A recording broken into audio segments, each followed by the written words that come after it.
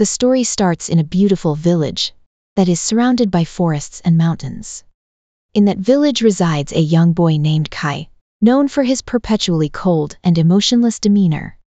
And alongside Kai resides a young girl named Sara, known for her energetic and clumsy nature. Despite being a short introduction, those two are the main characters of our story. Kai was always spending his time alone, with no friends or family in the village, except for Sara.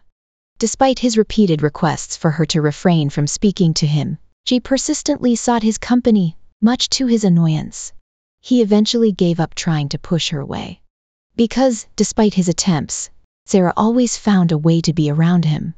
With time, the days in the village continued to unfold without major disturbances. As the sun rose one morning, Sara encountered her friend Luna and engaged in a lively conversation. After chatting for a while, Luna inquired about the progress of Sara's relationship with Kai. Sara responded with a sigh, stating that things were still the same. Luna advised her to consider moving on, as she had been trying for 2 years to bring life into Kai's world, but the outcome remained unchanged. She suggested that it might be time to focus on her own happiness. Sara was taken aback by Luna's suggestion. "But I can't just give up on him," she protested. Luna leaned in closer, her eyes filled with concern. "I understand, but don't you think it's time you thought about your own happiness too?" Sara retorted. "Do you think I've been doing this out of pity? No, I genuinely like him, and I'm doing this with all my heart and happiness." With a smile and a sigh, Luna said, "You still love him, huh? Stubborn as always. Anyway, what will you do if I say there might be a way to bring back his old self?" "What will you do?" Sara replied happily. "I will do whatever it takes to help him, with all my heart." Then Luna began to explain the solution. "You know that on top of the mountain, there's a garden. In that garden, there's a flower that reveals a person's true feelings when you give it to them." "But it's still rumors though," Sara asked her. "You mean that Amaryllis flower?" Luna replied. "Yes, but it might be dangerous, you know." Sara responded. "Who cares? I will definitely bring that flower." And she thanked Luna. After their short conversation, Sara returned home with a strong determination, thinking to herself, "Tomorrow, I will go and get that flower myself." But at the top of the mountain, there was something unusually dangerous waiting for Sara. The next day, all the villagers were running around the village in a state of fear and panic. Kai stood in the village, confused by the commotion, oblivious to the impending danger. He approached some villagers and inquired about the situation. They quickly informed him, "There's a mysterious beast roaming the mountains. It might make its way to our village.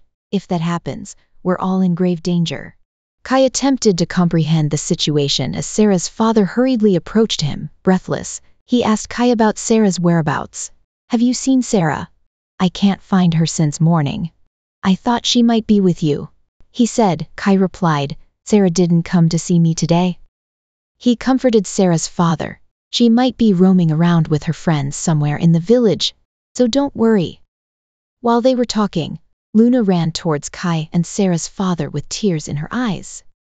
While breathing heavily, Luna asked Sara's father, "Did you see Sara this morning?" He replied, "No, that's why I came to find Kai to ask about her." Kai suddenly starting to feel nervous. "She might have gone there," Luna replied, her voice quivering with tears. Kai and Sara's father looked at each other in confusion. "The mountain garden, she definitely went there." Kai's expression darkened as his mind raced, momentarily disconnecting him from his surroundings. He asked in a strained voice, "What did you just say?" Without a second thought, he dashed toward the mountain to find Sara. Meanwhile, in the mountain, Sara finally reached the flower garden, unaware of the danger lurking nearby. She was astonished by the garden's beauty, with countless flowers surrounding her. She began to play in the garden, momentarily forgetting the very reason for her visit. Shortly afterward, she began searching for the flower she had been seeking. After a moment of searching, she finally found the flower she had been looking for. She was very happy after got the flower. In the midst of her joyful search, the beast suddenly appeared, perched on top of the forest cliff. Sara felt the weight of its fearless gaze fixed upon her. Just as the beast leaped in front of her, Sara was frozen in shock. She watched in horror as it began to approach her. Overwhelmed with the feeling of imminent danger, she resigned herself to her fate. Yet, at that moment, a small stone hit the beast from a distance.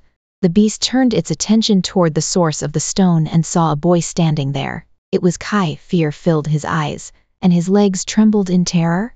Gathering what little courage he had left, Kai threw another stone at the beast and then began to run. The beast, now furious, closed the distance between them rapidly. Kai ran as fast as he could, but he couldn't match the beast's speed. The beast caught up to him and snapped its jaws, narrowly missing him but leaving a deep gash on his hand. Kai continued to flee, blood dripping from his injury. He reached a thicket and jumped into it, with the beast hot on his heels. Unfortunately for the beast, it jumped into a void beyond the thicket.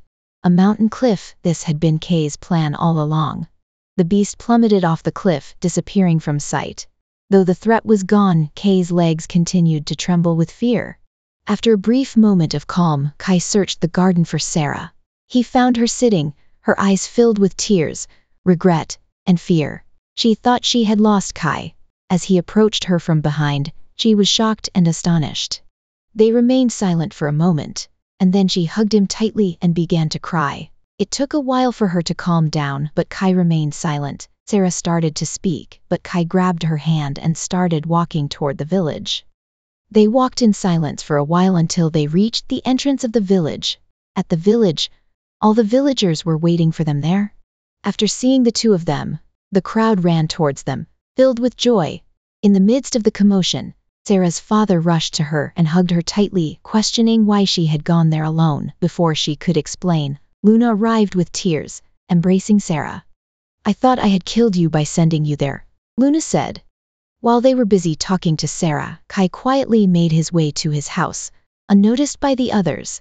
Luna questioned her. "Why did you go there all alone? I told you it was a dangerous place, even without the beast. There are many dangerous animals lurking around there. What if you had encountered the beast?" Everyone began to ask her questions with concern. Sara explained to everyone what had really happened. After her explanation, everyone started looking for Kai, but he was nowhere to be found. Sara pleaded with everyone to leave him alone for the time being, assuring them she would take care of it. Then, a group of adventurers departed to the cliff to check if the beast was really dead. At night, Kai was lost in thought about the day's events, unable to break through the incident. Sara entered the house, and he noticed her but remained silent. Sara was her usual self, trying to get him to join her for dinner. He continued to be silent, and she persistently asked him to join. He started to speak, asking her why she went there.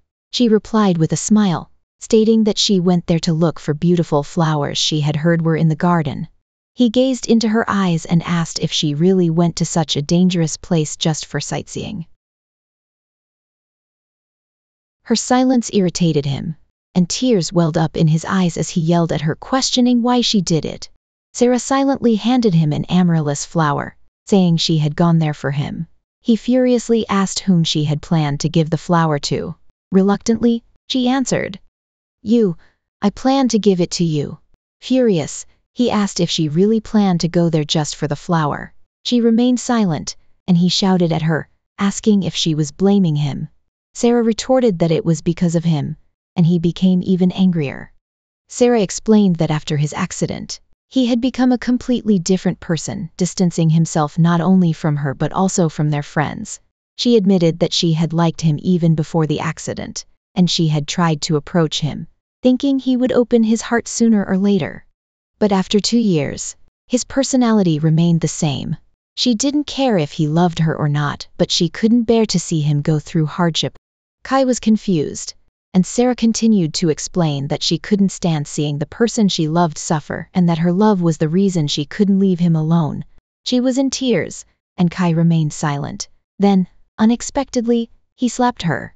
Sara was shocked, not by the slap but by the tears in Kai's eyes as he said, "You idiot, do you really think I didn't know that you love me?" From childhood, everything he loved suddenly left, and he couldn't bear the thought of losing her too. He started distancing himself from everyone, even Sara, out of fear that she would leave him if he continued to love her. He was scared of what might happen to her if she continued to cling to him. And then they hugged each other. After a while, they separated, blushing. Sara suggested they have dinner together, but Kai declined, saying he would eat later. She sulked, offering to stay with him if he didn't start eating. Eventually, they both began to eat.